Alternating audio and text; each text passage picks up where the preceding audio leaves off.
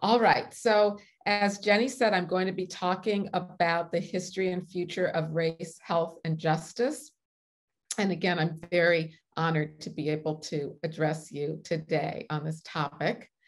I will start just by pointing out one of the gross health inequities that was recently uncovered in the United States. And I know from looking into this for an article I published, a short article I published in Lancet, that there are very similar health inequities related to COVID in the UK. Although the groupings are a bit different in the UK, there's more of an emphasis I've found on Asians and people from the Caribbean. And that just makes a point about how these racial classifications are made up and change around the world. But basically in the UK, as well as in the United States, people of African ancestry had far higher rates of COVID infection and death than people of European ancestry, or white people, as we call them in the US. And there was immediately a debate over what the cause was. Of course, we want to know the cause so that we can address these inequities and end them. And in the United States, there immediately was a leap to looking for innate causes. And in other words, causes that are innate or inherent in Black people as a race to explain it. And so some of the headlines and comments made in peer-reviewed journals were hypotheses related to some unknown or unmeasured genetic or biological factor, the possibility that genetic or other biological factors would cause it, people speculating about specific deficiencies or differences based on race that were the cause. At the same time, the other side of the debate were people pointing to structural racism and social determinants that were the cause. And one that I especially appreciated was an interview with Kamara Jones, who is a Black female researcher in the United States who worked for the CDC, the Center for Disease Control, for a while, and is at the University Center now. She also served as president of the American Health Association for a while. And she made the point, which I think is a mantra that we could all use: racism, not race, is a risk factor for dying of COVID-19. And she pointed to two main mechanisms that caused this racial difference. One was that people of color are more infected because we're more exposed and less protected. In the US, and I know this is the case in the UK as well, people of color are more likely to have so-called frontline jobs, not necessarily disproportionately as physicians, but disproportionately as the people who clean up in hospitals, tend to the bodily functions of patients, and are also less protected. They're less likely to have the kind of high quality gear that they need to protect themselves. Also, they're more likely to travel to their jobs on public transportation because they don't own cars and are exposed that way as well. And the reason why they're disproportionately in these lower paying jobs that are more dangerous is because of structural racism, because of residential and educational segregation, inferior resources, including educational resources in their communities, leading to limited employment opportunities and discrimination in their search for employment. And then the second mechanism was that once infected, people of color are more likely to die because we carry a greater burden of chronic diseases.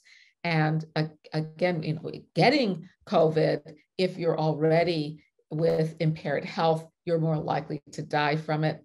And the reason for these higher rates of poorer health is also structural racism because of the higher rate of chronic diseases caused by living in disinvested communities where what's needed for good health is less available. So poor food options, poisoned air, less access to healthcare, and other impairments of health that are structured to target these segregated communities because of racism.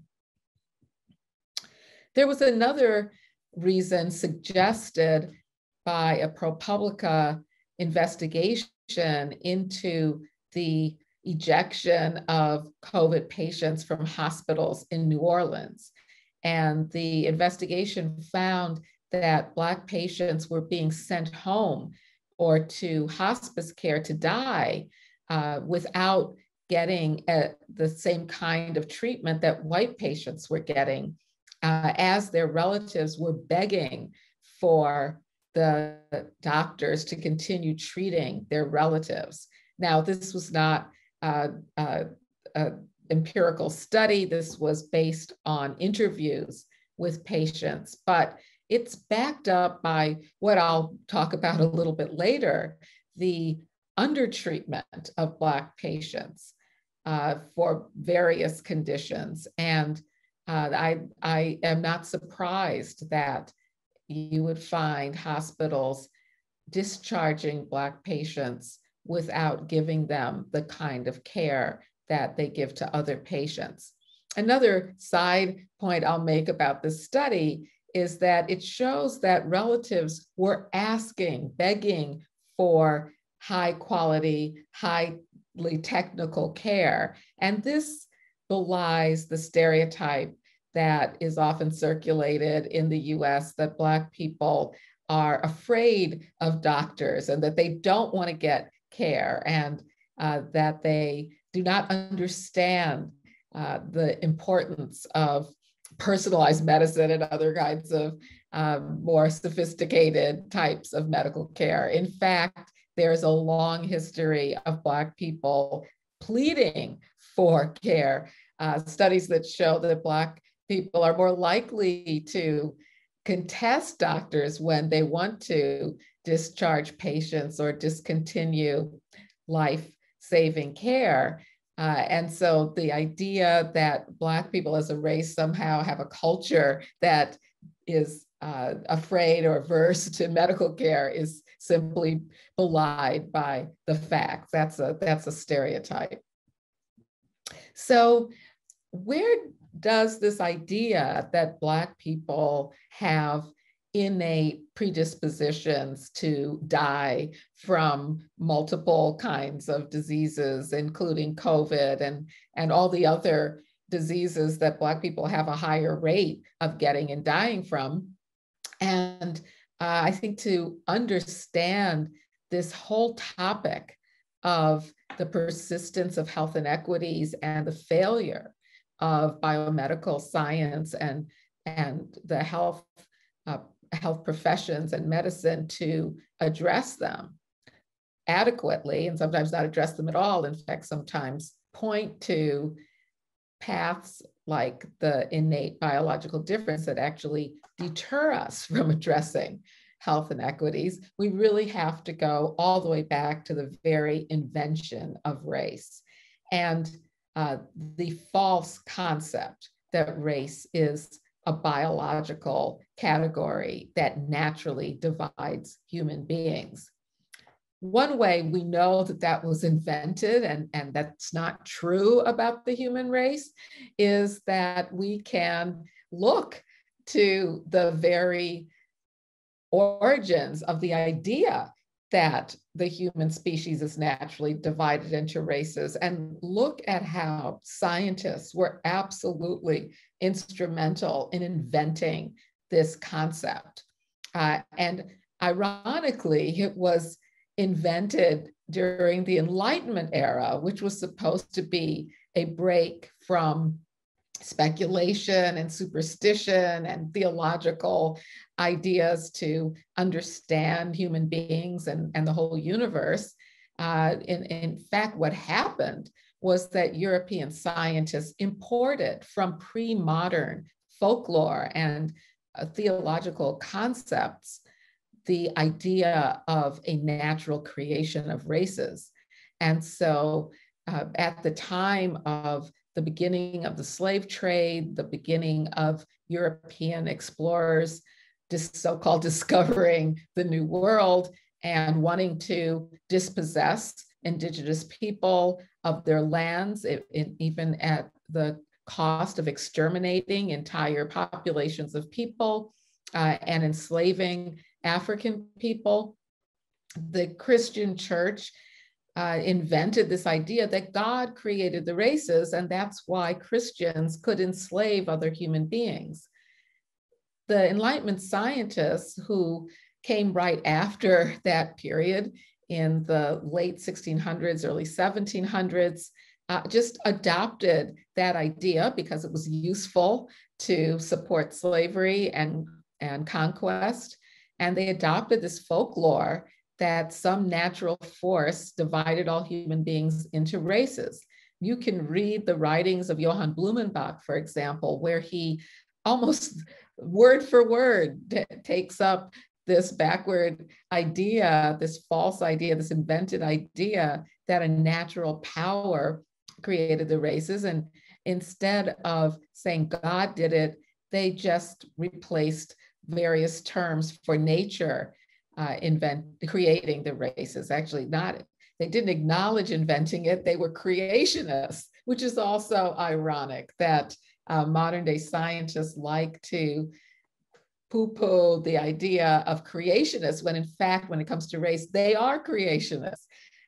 They are using the idea that nature created races as if it were a scientific discovery or a scientific fact. So just to give one example of a US colonist who, of course, before he helped to found the United States, was an Englishman. And while he was still an Englishman, he wrote a book about nature. And he wrote in it that the reason why Black people could not be emancipated, and he continued this idea for why Black people could not be part of the democracy he was founding based on liberty and equality and tolerance and freedom, was not because he was a racist and a white supremacist and an enslaver, which he was, but because of the real distinctions nature made. So this idea that nature created the races with distinctions that explain the social differences between them, the political differences between them, has been extremely useful since the 1600s, and it continues to be extremely useful in the 21st century. Now, doctors were very important in promoting this idea of biological races because they created the racial concept of disease, which seemed to support the notion that races are natural biological divisions of the human species. And the racial concept of disease is that people of different races have different diseases and experience common diseases differently. That was an idea developed during the slavery era, and it is probably, I would say, one of the foundational ideas of modern medicine today. It's an idea that is taught in virtually every medical school in the United States today, but it was a concept, again, invented in order to support enslaving, conquering, and dispossessing non-white people. And one of the chief promoters of this idea was Dr. Samuel Cartwright, who in 1851 published a report for the Louisiana Medical Society on his investigation of the peculiar diseases of the Negro race. And Lo and behold, just like the Enlightenment scientists before him, he found that the biological differences between Black people and white people all supported slavery. So his main concept was that Black people had lower lung capacity than white people, and therefore had to be forced to work by white people in order to be healthy. In other words, he claimed that enslaving Black people was not only good for their health, but necessary in order for them to be healthy. He also invented, although he said he observed this, the disease of drapetomania, a mental disorder that caused Black people to flee plantations. Again, an idea about a peculiar disease that only Black people have that explains why it was good to enslave them for their health and why their escaping enslavement was bad for their health. In fact, was a mental disorder. Now, this idea that Black people as a race have different bodily functions, or their bodies operate differently in a way that requires different treatment for them, has been embedded since the time of slavery and Dr. Cartwright's time, embedded in medical technology. So it's so deeply rooted in medicine that many algorithms in the US, and I found some examples in the UK where this occurs as well, assume that Black people's bodies, as a race, categorically, automatically, operate different, and therefore these algorithms or diagnostic tools have to so-called correct for the difference in Black people's bodies. One example is the spirometer, which Cartwright himself helped to perfect. It was actually a device that was invented in England to measure differences in lung capacities to show the harmful effects of coal mining in England. And when it came to the United States, it was used by Cartwright and others to show that Black people innately had lower lung capacity, which again, in Cartwright's view, justified forcing them to work for white people. Now, the spirometer, in some versions still in existence in the United States today, has a button to push to insert the patient's race so that it can correct for Black people's presumed lower lung capacity.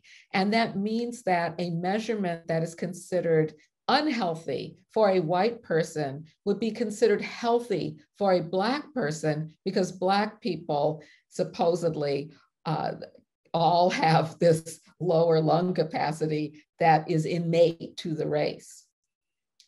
You can imagine how harmful this is, because it means that a Black person who, if they were identified as white, would have gotten care for a respiratory illness, and instead doesn't because it's considered healthy for a Black person. This has been used in lawsuits in the United States for mesothelioma, the asbestos poisoning, against companies that manufactured asbestos, where Black workers have gotten lower damages than white workers with the exact same injuries, because a medical expert testified that Black people have lower lung capacity to begin with, and therefore the harms to their lungs you must show more harm to the lungs of a Black person in order to get damages.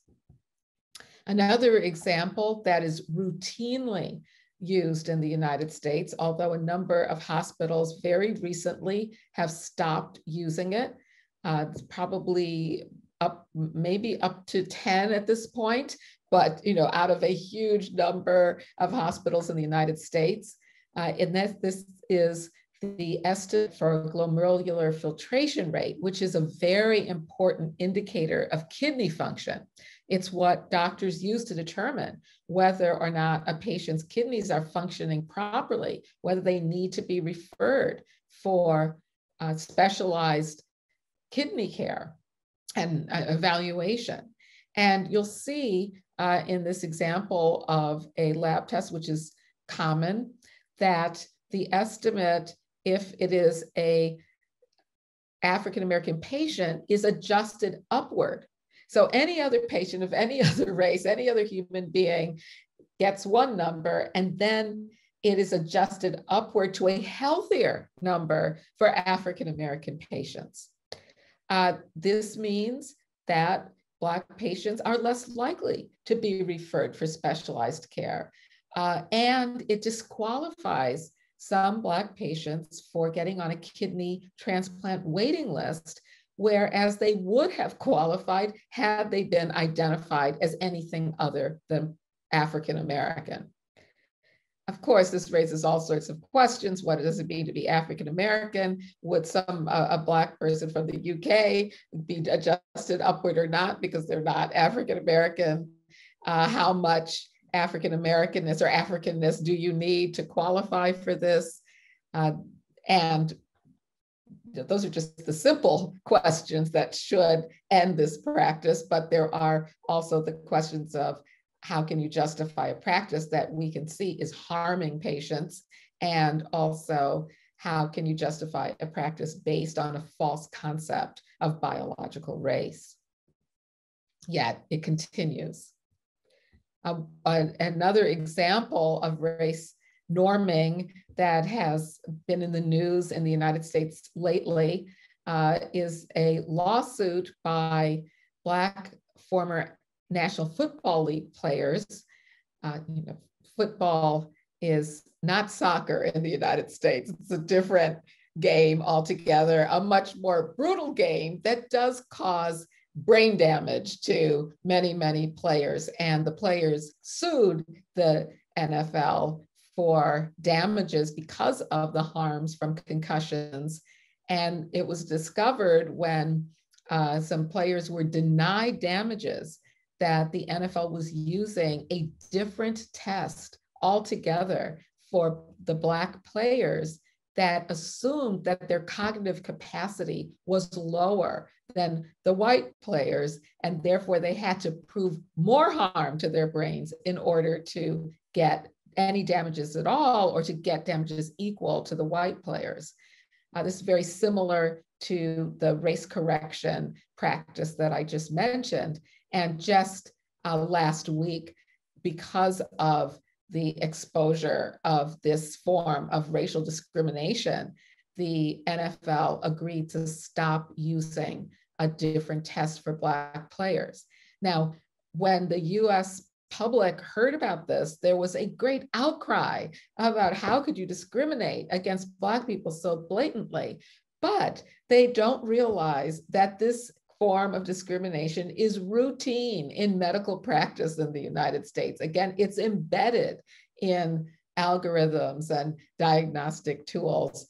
It happens all the time, every day, and yet doctors will defend it as being a way to be more personalized for Black people than if they used the same test for Black people as they used for all other human beings.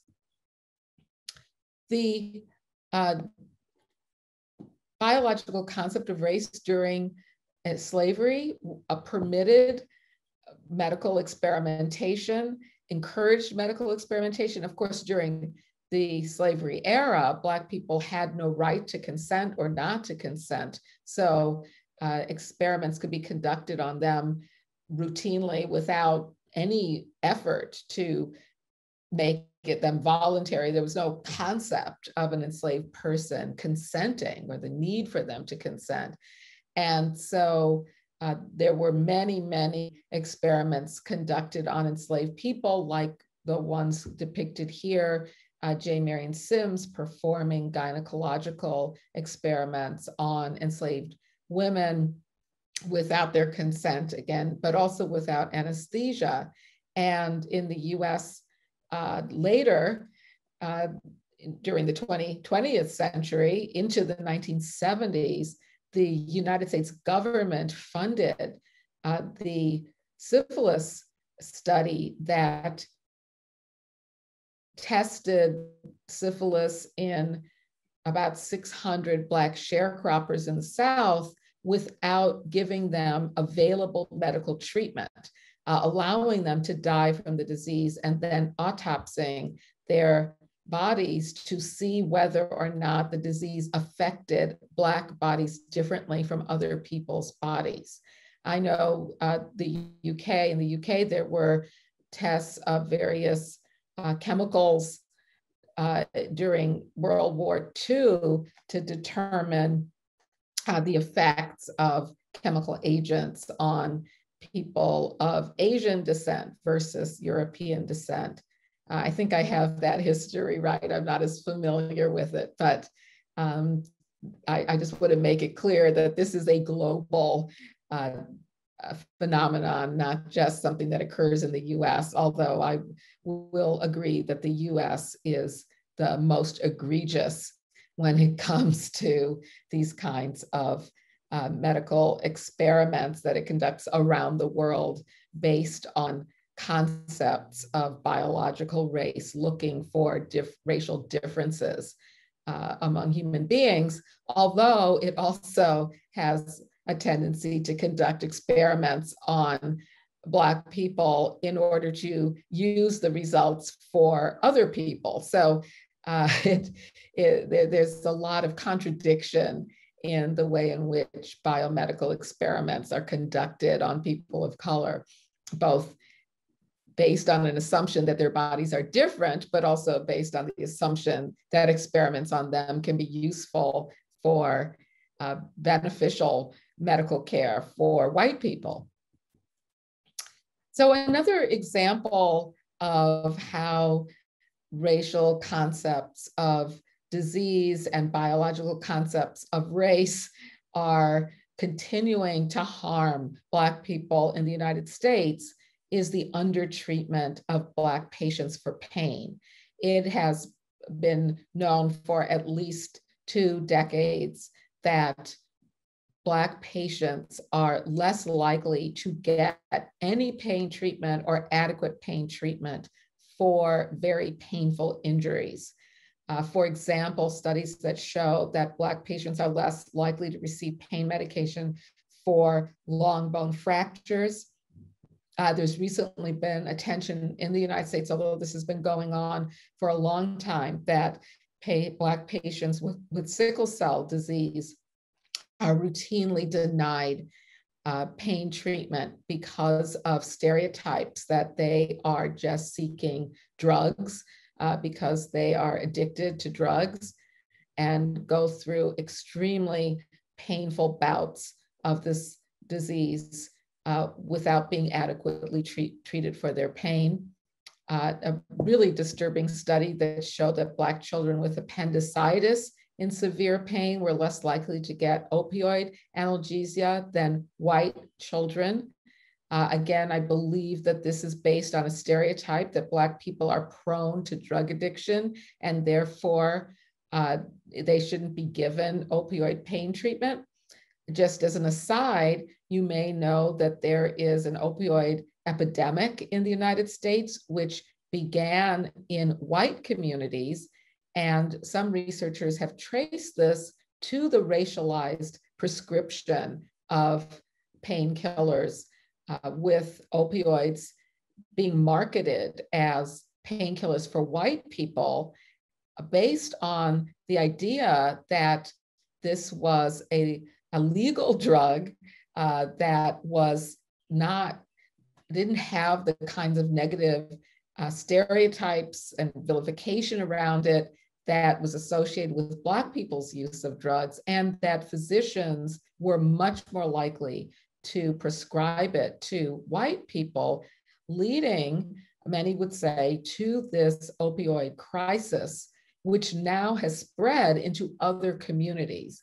And it's interesting to think about the approach to it, a much more sympathetic, empathetic approach to this crisis in white communities than drug use in Black communities, which has always been addressed with extreme punitive carceral approaches, whereas with opioids, the policymakers and politicians in the US have argued that it's the fault of the drug companies, and they have been sued with one drug company going bankrupt. So the responsibility here has been placed on the drug companies rather than on the addiction behaviors of white patients, which is good, but a very different policy approach to Black people, which is has affected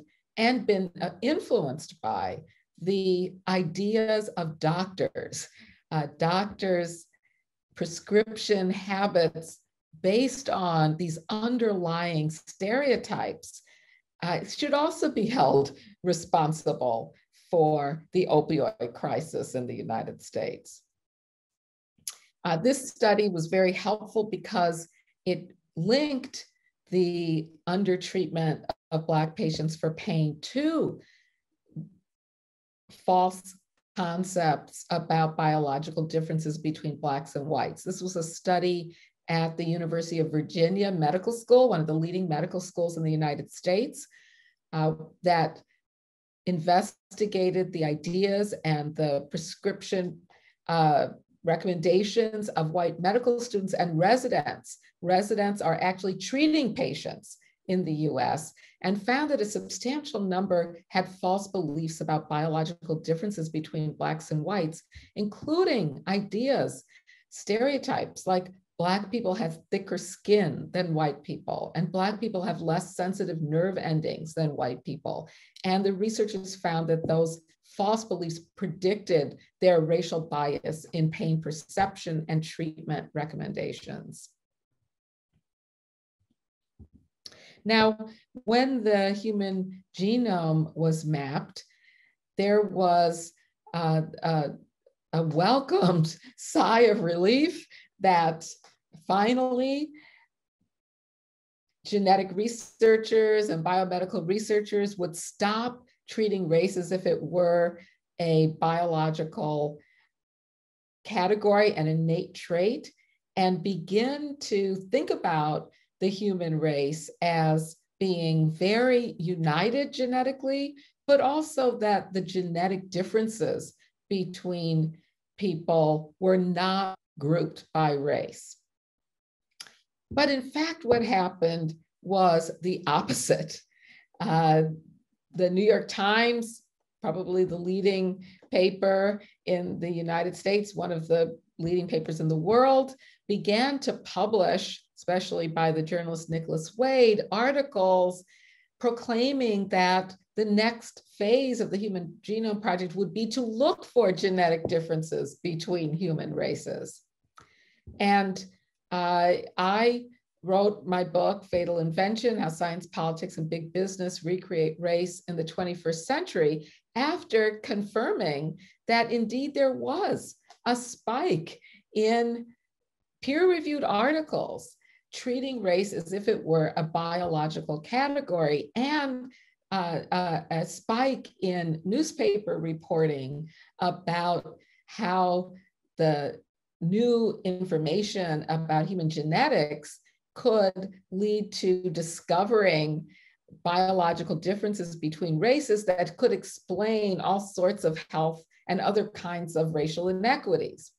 And so I argued that we were seeing a new biopolitics of race, where scientists were defining race as a genetic grouping, providing genetic explanations for racial inequities in what many people were saying was a world, a society that no longer was structured by racism. And biotech and pharmaceutical companies were producing race-specific biological remedies for these supposedly innate genetic problems that caused health inequities.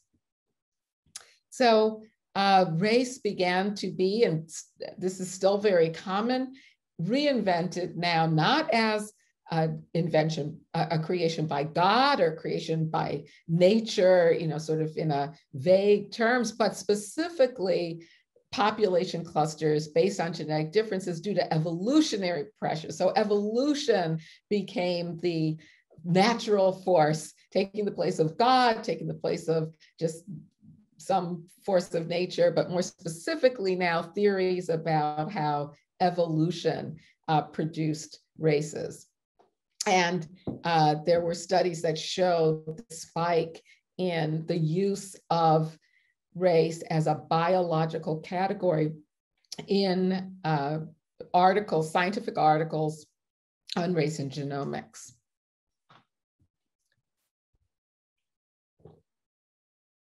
This idea also continued in biomedical research. Let me just flip to this. So with hypotheses like this, looking for explanations for health inequities, and one which I kind of skipped over is the high rate of maternal deaths in the United States generally. The US has a rising maternal death rate. Here again, we are an outlier compared to European nations. But Black women in particular are far more likely to die from pregnancy-related causes. And I'm sure Jenny Douglas can confirm that that's the case in the UK as well. And hypotheses like this, looking for genetic explanations for these kinds of health inequities. So this one, I think, is especially egregious, testing the hypothesis that Black race, independent of other factors, increases the risk of extreme preterm birth. What is Black race? Again, how much African ancestry do you need to qualify for being in the Black race? I mean, I'm asking that kind of facetiously because, of course, it is an invented social category. But if you're going to study it as if it were a biological category, you need to define what you're talking about. And these researchers didn't do that. Most researchers don't because they can't. And how can you control for every other social factor than this supposed biological race that would increase the risk of extreme preterm birth? And then finally, why would you want to do that? Why would you want to control for instead of investigating the social factors that increase the risk of extreme preterm birth? Also, there was the rise of various kinds of medications that took race into account, including the Food and Drug Administration approving a specifically race targeted medication. So a medication labeled explicitly for Black people. This is a therapy for heart failure that was found to be very effective in a clinical trial, including only Black research participants, and was approved for Black people on the theory, completely unsupported, that the FDA could use self-identified race as a surrogate for genetic markers. Although this drug dilates the blood vessels, it was developed by a cardiologist, has nothing to do with genes. He knew nothing about genes, and yet this false idea that we can use race as a surrogate for genetic markers was used by the federal agency that approves pharmaceuticals in the United States to justify approving this race-specific drug. And the FDA, in its news release, said this was a step toward the promise of personalized medicine. Well, to me, and many other people, it was a step away from it. To me, if you prescribe a drug to me based on my race, you are not personalizing it. You're doing the opposite of personalizing it. And so I think this comment has so much false concept within it to unravel, believing that a race-based drug somehow makes it more personalized and could possibly lead to personalized medicine.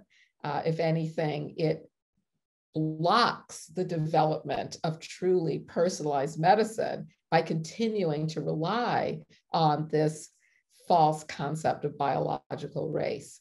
And so many times I've seen in these race corrections, for example, how continuing to use race as the basis for determining diagnoses and treatments, it is stopping biomedical researchers from looking for something that would be better than race. And now that race is being ended as a correction in some hospitals, finally, you have researchers that are looking for something to replace it that's better, that should have been researched for a long time. Okay, let me move on so we have time for discussion to another approach, which I alluded to at the beginning when I discussed COVID and the reasons for higher rates of Black infection and death. And that is research looking at how structural racism affects health. And I'll just mention a couple studies that are kind of innovative and interesting, but there are a number of studies that are being developed and becoming more and more innovative and empirically useful in looking at how to even study how structural racism affects health, something that has been overlooked for too long. So one study looked at how Black people living in states with high levels of structural racism, which they developed a tool to measure, were more likely to report a heart attack in the past year than those living with low structural racism. There have been studies looking at how police violence, which of course has been the focus of protests and uprisings around the world, affects the health of both people living in communities where there are high rates of use of force by police, but also Black Americans' health generally. And so in Fatal Invention, I summarize this by referring to how racism gets embodied. Race isn't a biological category that naturally produces health disparities because of genetic differences. It's a political category that has staggering biological consequences because of the impact of social inequality on people's health. So let me just quickly go over some recommendations that I made with a physician, sociologist, researcher, professor in the US named Jonathan Mossell, who's helped to coin, along with Helena Hansen, the term structural competency to replace cultural competency as a way of training physicians and biomedical researchers to understand how social structures, including structural racism, affect patients' health. And we recommended that, as is happening with this conference, we confront and not hide from racism, medicine, and I would add biomedical research to be anti-racist. It needs to be interdisciplinary. We are too siloed, and in the health professions and biomedical research, there are lots of people who have never studied race or racism, and they need to learn from the social sciences and the humanities to understand what they are studying. STEM courses, the ones that focus on math and science, generally do not include these topics, and in fact may be teaching false concepts. We need to be creative and innovative and collaborative in addressing structural problems inside and outside the clinic and coming up with innovative research designs, and also speaking up about the structural issues that impact patients and public health. People involved in the health professions have a strong voice. They are respected a lot more than people in the social sciences and humanities, I think, at least in the US. And people believe that what they have to say is based on fact and empirical investigation. As I pointed out with people like Dr. Cartwright, that can be harmful when they're saying things that are false about race, but it can be helpful if they use their voices to speak out against racism and in favor of anti-racist policies. So I'll just close with the point that the best way for us to have a healthier society is to have a more equal and just society. And that is ultimately what we should be working for in order to end the health inequities that persist and to have a truly healthy, equal, just, anti-racist society. So thank you so much. I look forward to our discussion and again, appreciate the opportunity to engage with you. Thanks.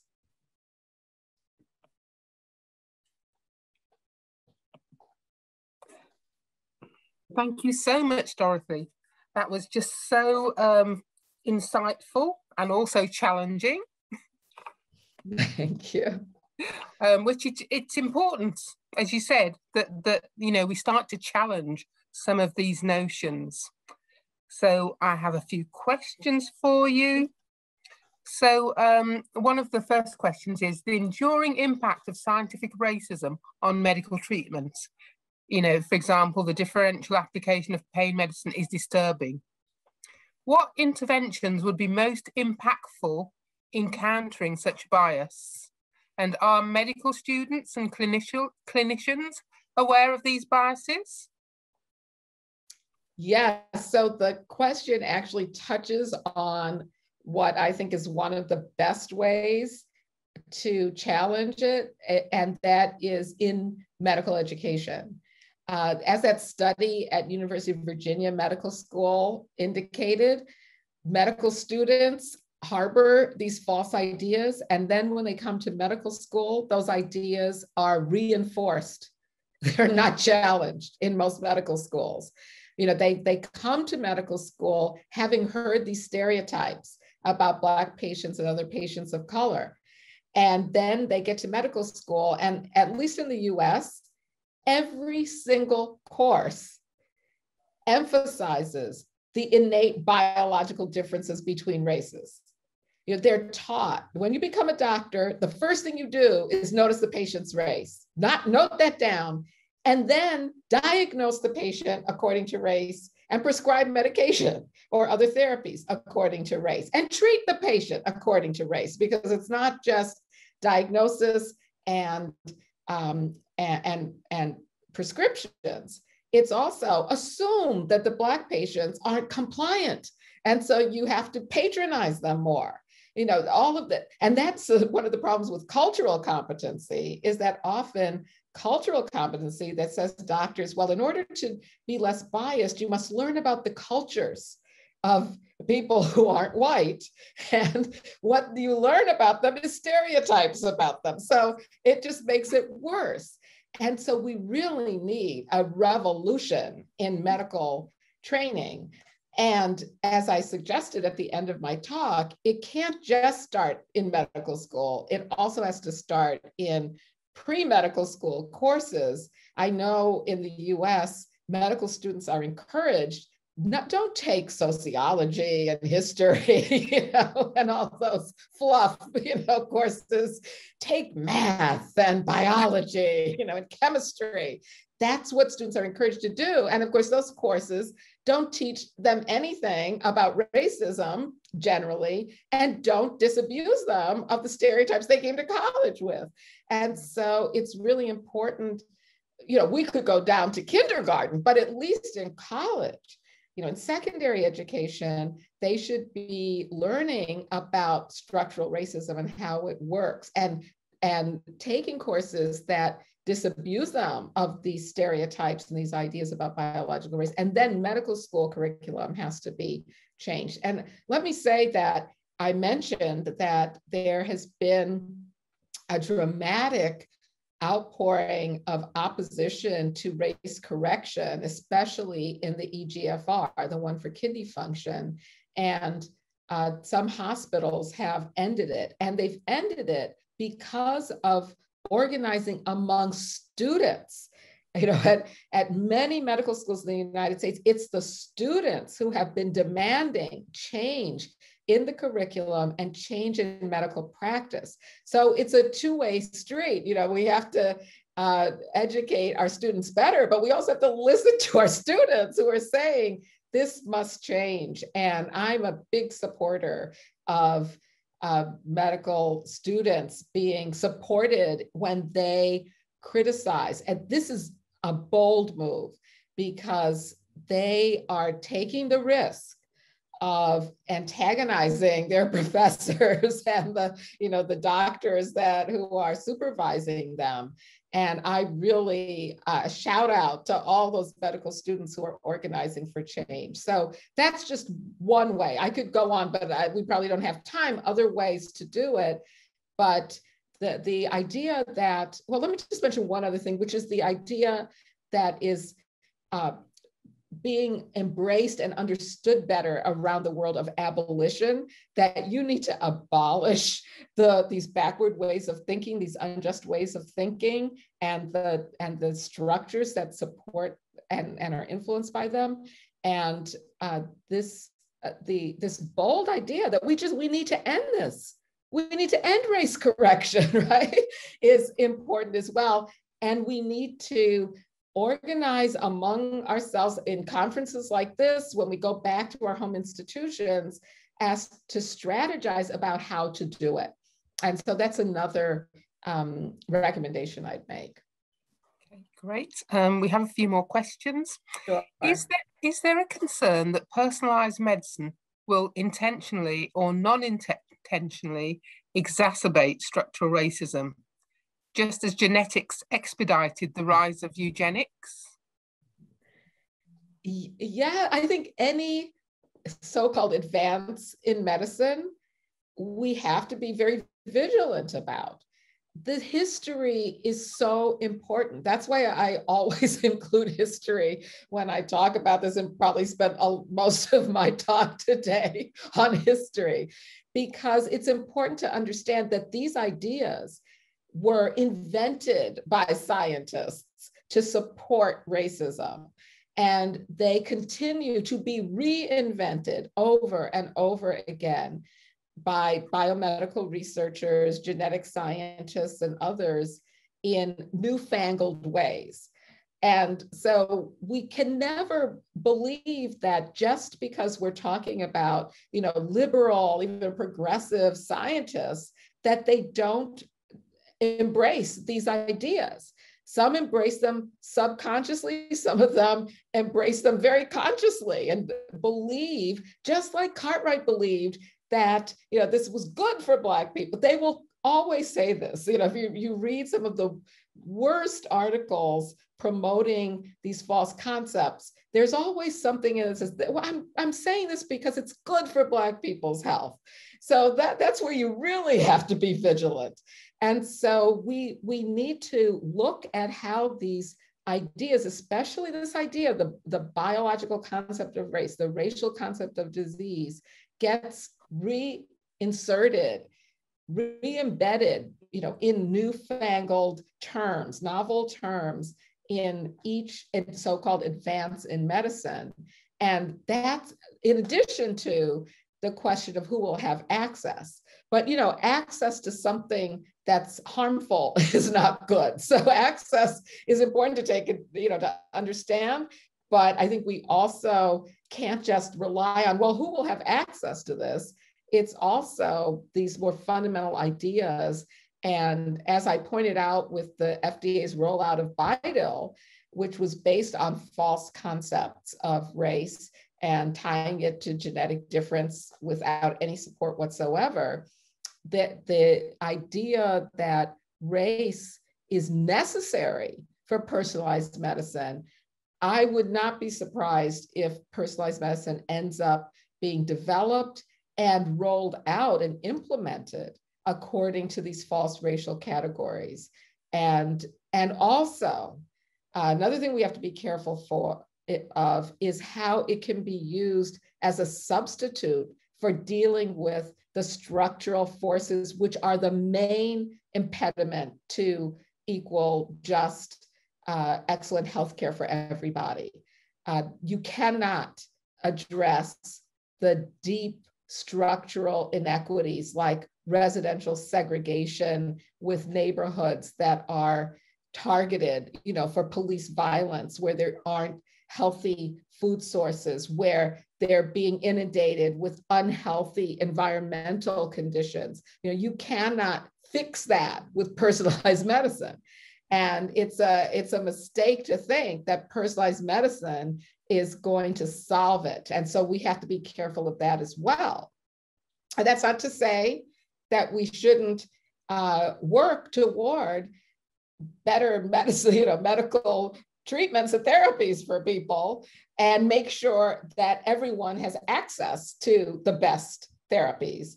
But we also have to be careful about these other ways in which racism and biological concepts of race and inequities, structural inequities, have consistently been embedded, imported into these.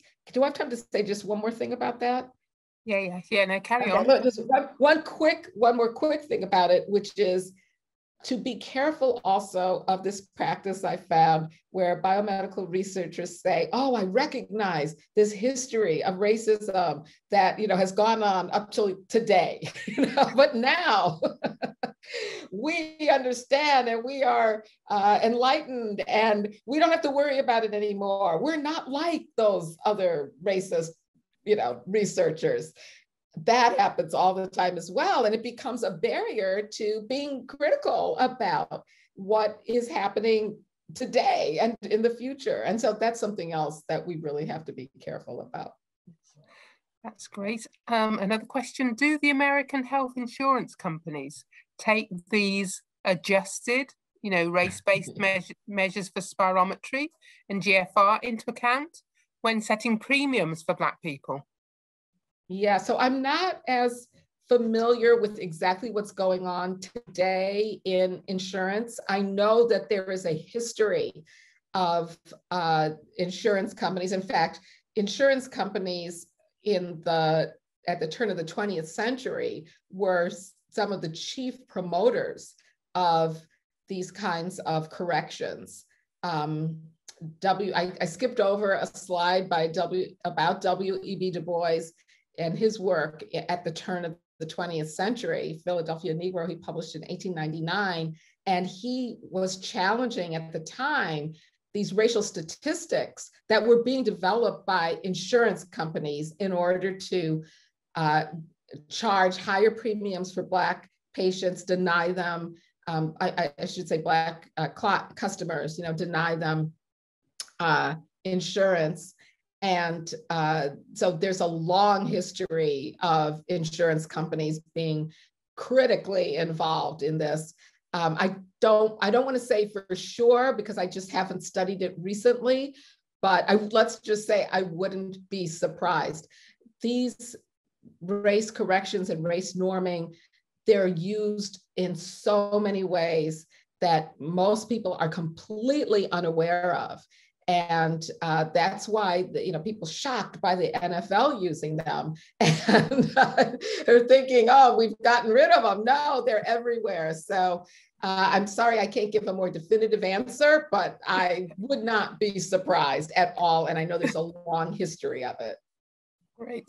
So do you think that the rise of nationalist and populist politics in the UK and the US has made learning the lessons from identified inequities harder? Yes, so it's funny, I was going to include a slide about that and I took it out because I figured I'd be going on too long. But so it is really interesting and disturbing and enraging to think about the relationship between the rise of white nationalist politics, or re-rise of it, but the growing popularity of it in the United States, in the UK, and around Europe as well, all over the place, and definitely there are. I don't know about the numbers, but certainly they're rising in their visibility. I would imagine that helps to recruit more young people to their cause. And they rely heavily and promote this idea of biological, racial biological difference, emphasizing that white people are genetically superior. And let me say something which I think is important about that, which is, and this relates to my last comment about saying, well, we're not like them, so we can continue using these ideas. So it's very common, number one, for these white supremacist organizations. They all have websites, or most, the big ones have websites, and they are using these peer-reviewed scientific articles being published in journals in the United States and probably in the UK as well, that claim to find genetic differences between the races. They post them on their websites and they say, oh, look, this is proof what we've been saying all along by these esteemed, even, the liberal scientists are conceding this now, as if they have a great victory in science. And then what happens is the liberal scientists say they're misusing our work. In fact, a couple of years ago, the American Society of Human Genetics had to confront this at their annual meeting. It made probably international news that they had to confront that many of their members had their research published in these white supremacist websites. And they issued a statement during the meeting that said, we do not agree that white people are superior. They can't use our research to say that. But they never said, we will stop this research. We will stop saying what we're being cited for. They are being cited for claiming that race is a biological category and that racial distinctions in genes produce these unequal outcomes. So they're using this technique where they refuse to give up on this false idea about race, continue to do research using it, but just say, oh, but we're not like the white nationalists. We're not like the white supremacists, so we can do it. So it becomes not only the white supremacists, now getting more support because they can cite this research and they've got websites and people recruiting people all over the place, but the people they're citing refuse to stop doing it, right? They don't understand, and let me make this point as well. They think, these scientists, that race is a biological category that gets misused by racists, who want to say white people are superior. But it really is a biological category. And as long as you're not a racist, you can continue to promote that idea and just disclaim what the racists do with it, okay? But that's not right. That's false. That's a misguided view. The truth is that race was invented by racists. It was invented to support racism. It is not a biological category. It is a political category that's invented. And so you cannot say that, well, I'm okay using it as a biological category as long as I don't use it for political reasons. No, it is a political category. You cannot use race without using it for political reasons. So in my opinion, people say, well, should we just stop using race? No, we can't stop using it because it exists. It's how our world is organized, right? We can't stop using it, but we have to use it, instead of using it for the political purpose of injustice, we need to use it for the political purpose of anti-racism and racial justice. So if you're going to use the category as a political category, which it is, to try to understand how racism affects health, right? And then implement anti-racist policies to end it, that's a good way of using the category, right? And you're using, I say this idea that we're neutral scientists, we can't, we can't make a claim about race, but we can use it as a biological category in our research, is just it's a naive way and harmful way of thinking about it. As I tried to show in my lecture, race has been used for political ends from the beginning of its invention, and it's been used that way by scientists. we have to acknowledge that politics shapes biomedical research, and biomedical research shapes politics. We need to confront it. That's why I have no problem saying research should be anti-racist, because either it's going to be racist or it's going to be anti-racist. You cannot just say, I'll be colorblind and use it without paying attention to that. That's how it's going to be used. And getting back to the question, I think the use of these studies by white supremacists and nationalists shows that you can't escape the politics.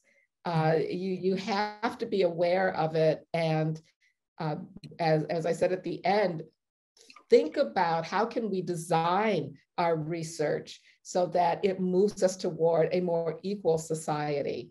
And that's the ultimate way that we will have a healthier society for everybody. Great, thank you. This is the last question, and it kind of asks you to expand on that a little.